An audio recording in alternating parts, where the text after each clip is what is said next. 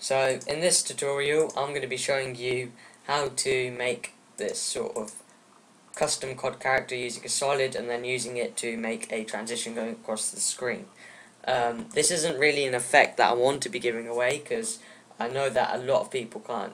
It's not an effect that I've seen before and I'm the only one that really uses it.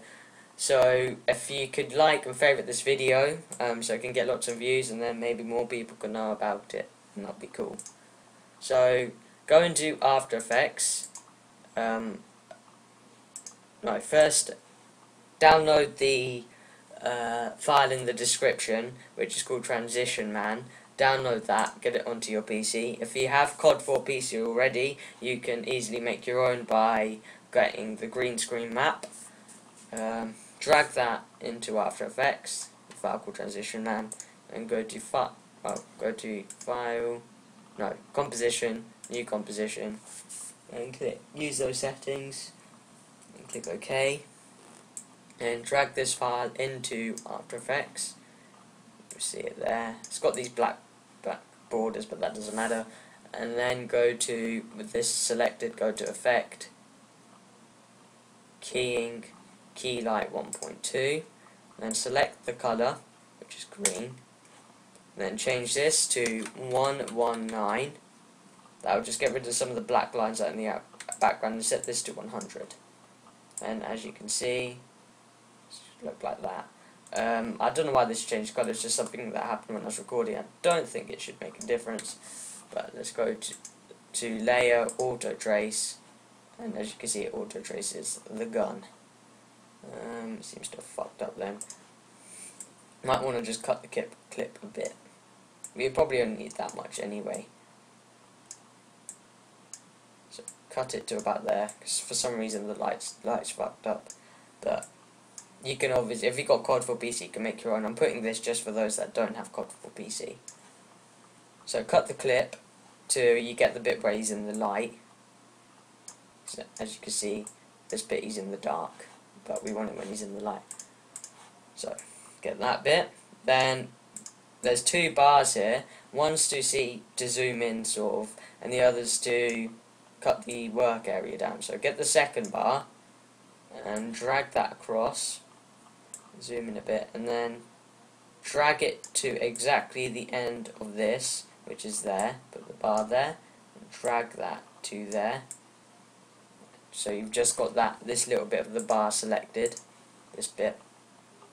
Then you want to go to Layer, Auto Trace, and what this does is it masks around the character. You want to play around with these settings so you've got the whole thing selected. Maybe not like that. Bring it up a bit.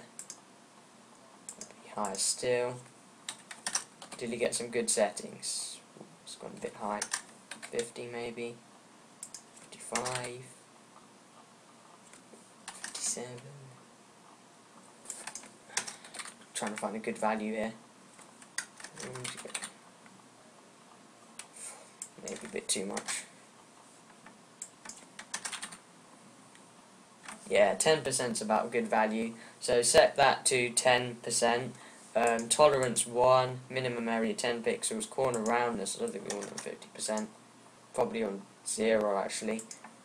Or 1 actually, but 1%. So we want the work area selected up here. Alpha, blur 0, tolerance 1, minimum area 10 pixels, threshold 10%, and corner roundness 1%. Then we want apply to new layer checked, and preview ticked as well. Then we click OK, and it will generate a mask for us. And there we have the mask. And as you can see, it's animated and moving. So that's pretty much most of what we're needing to do done. We don't know what's happened here.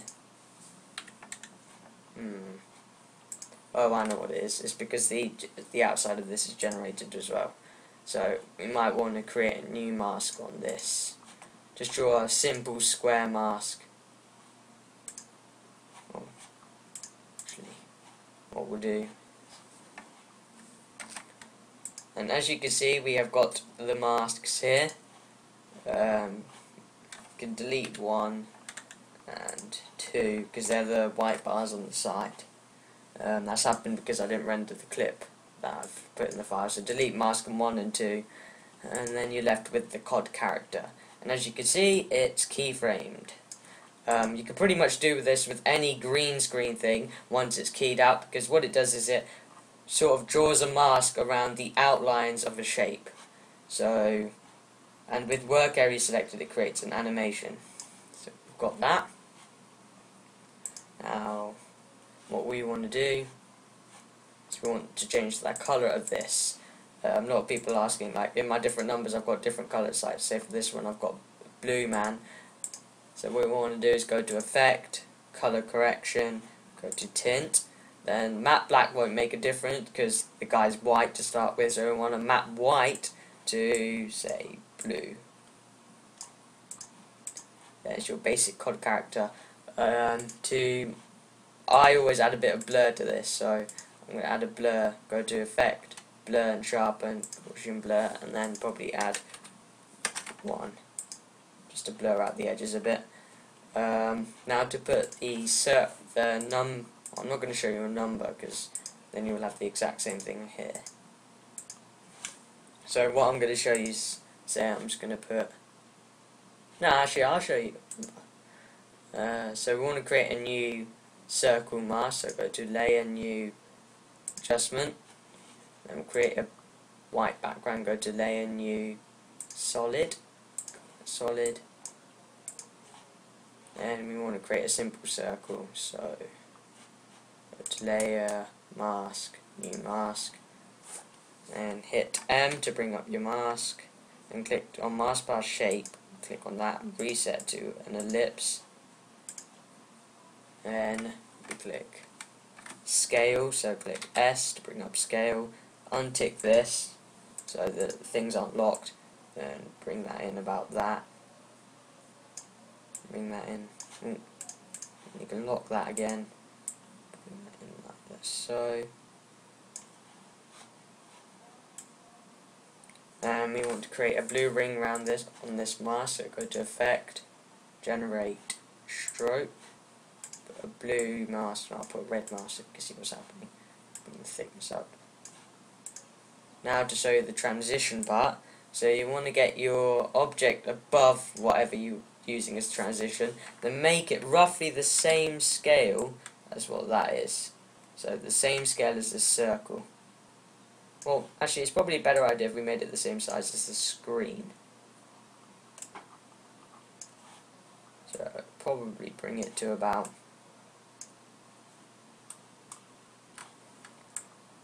300%. And what we want this to do is run across the screen and act as a transition to show the circle disappearing. Maybe make the circle a bit bigger.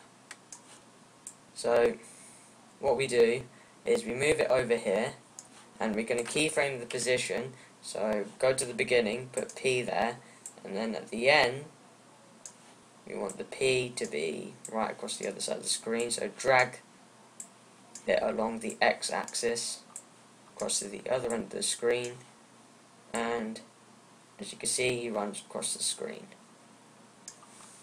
And now we want this circle to disappear as he runs across the screen, so we go to, with the circle layer selected, go to Effect, Transition, Linear Wipe.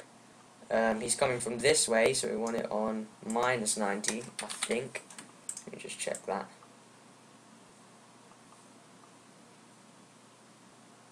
Yeah, we want it on -90.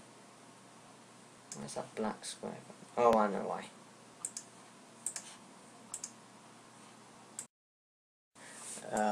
So go delete the circle that we just created and go to Layer, New, Solid, make a white solid, and then go to get the ellipse tool to create a circular mask.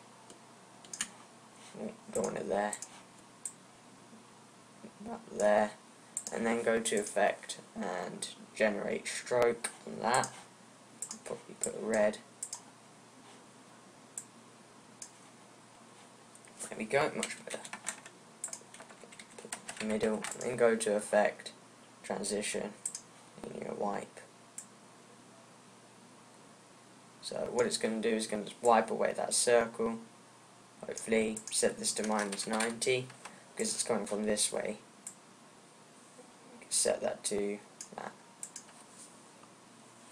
So as he comes across, this will slowly, changing the wrong thing. As it comes across, this will slowly wipe away. So we want to keyframe the transition when it gets to about here. Obviously put this above that, and we can start keyframing the transition. So hit a transition effect there. Hit U to bring up your keyframes, by the way, so U on that. And it's about here that it's all gone. So when he runs across,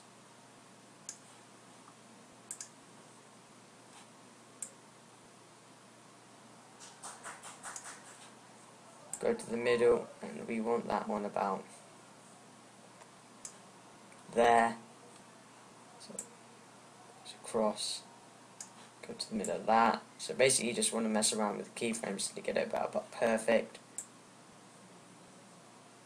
It's probably best if you do singular keyframes.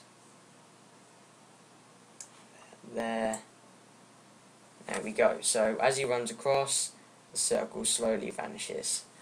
And that is that. So that is how to create a custom COD character using the auto trace tool, then using that to create a mask which we then put on a solid layer, and then using transition to slowly make something disappear.